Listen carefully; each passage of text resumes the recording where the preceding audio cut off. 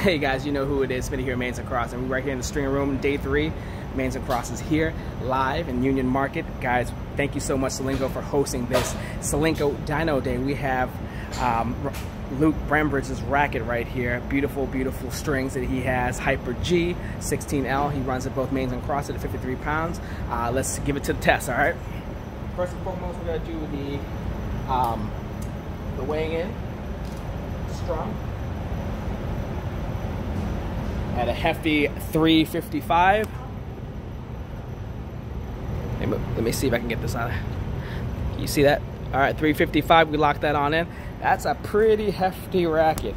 Next thing I'm gonna do, I'm gonna get the string bed deflection for the string bed stiffness. I'm gonna put it back there. All right. That compresses that. 60, all right, not bad. Kind of what I expected with this type of tension at 53 pounds. Very good, we'll lock that down. Next thing we're gonna check out is the flex on this. Yeah, I personally use Hyper G myself. I think it's a great string. 72, ooh, that's somewhat high. All right, very solid racket there. Let's check out the balance point on this. So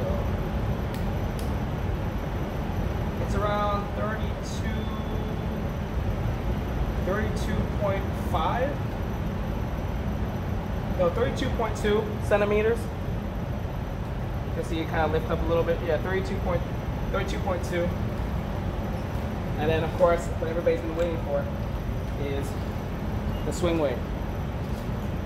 Release point.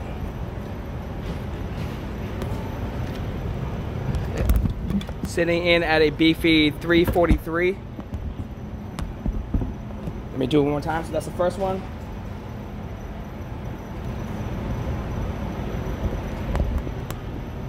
$344. All right. One last time. So first one's 333. 334. Let's see what the third one's at. So 344, I'm gonna lock that in. So it's average around there. That's a pretty hefty racket there, my friend. Guys, thank you so much, Solinco, for doing this dyno day for us. And he uses the same strings we do. You see Mains and Crosses. Yeah, Hyper G 16L. If you guys are interested, please give us a DM. Thank you so much once again for Solinco's dyno day. Appreciate it.